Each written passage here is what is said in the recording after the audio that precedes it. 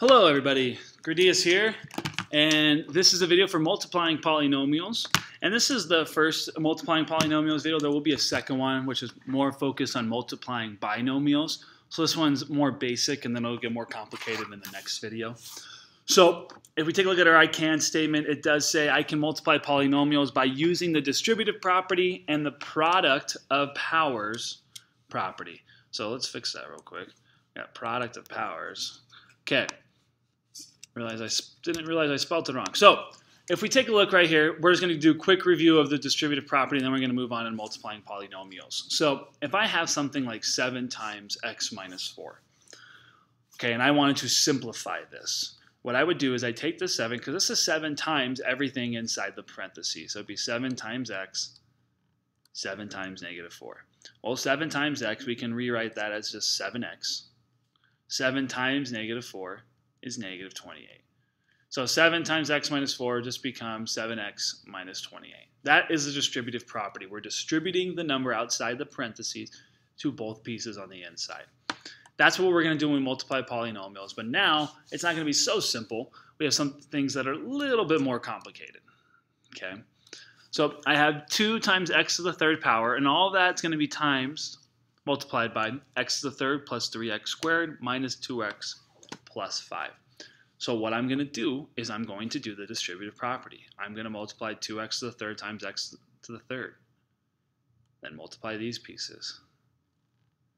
Then multiply the third. And I'm also going to distribute it to the very, very end. So I will have 2x to the third times x to the third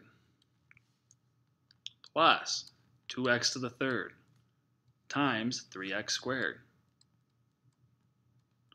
minus 2x to the third times 2x, and then plus 2x to the third times 5.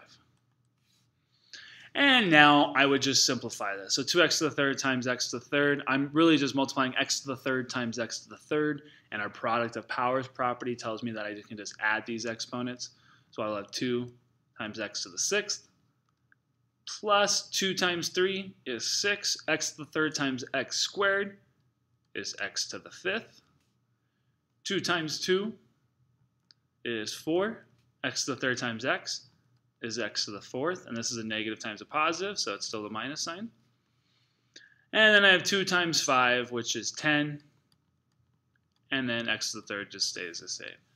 So here is my simplified answer. I cannot combine anything anymore. I'm all done.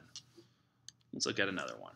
So now I have z squared on the outside, and I have all of this on the inside. So again, we're going to distribute this z squared to all the pieces inside the parentheses. Okay, so I have z squared. So what I'm going to do is let's just write it out. Instead of rewriting out the whole problem, let's just do it right now. Z squared times 4 times z to the fourth power. So I still have my 4 because I multiply the whole numbers in front. There is no whole number here, so I'm just going to keep my coefficient. So I have z squared times z to the fourth, which is just z to the sixth. I have z squared times z to the third, which is z to the fifth.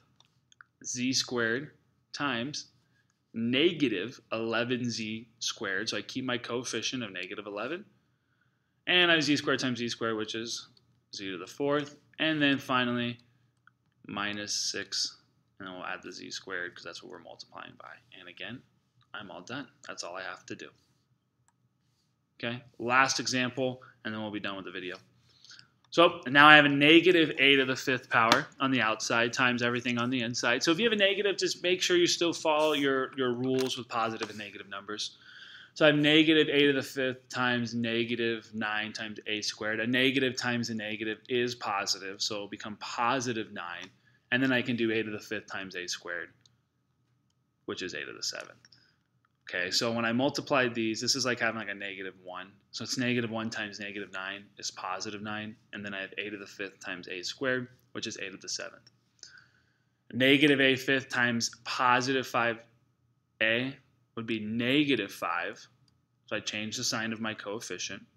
And then a to the fifth times a is a to the sixth. And then negative a to the fifth times 13 would be negative 13. a to the 5th. So we're just, whenever we have a negative on the outside, just when we multiply, we're just going to change the sign of everything on the inside. And that's it, guys. That's all I have for you. So hopefully this video helped. Good luck with multiplying polynomials, and thanks for watching.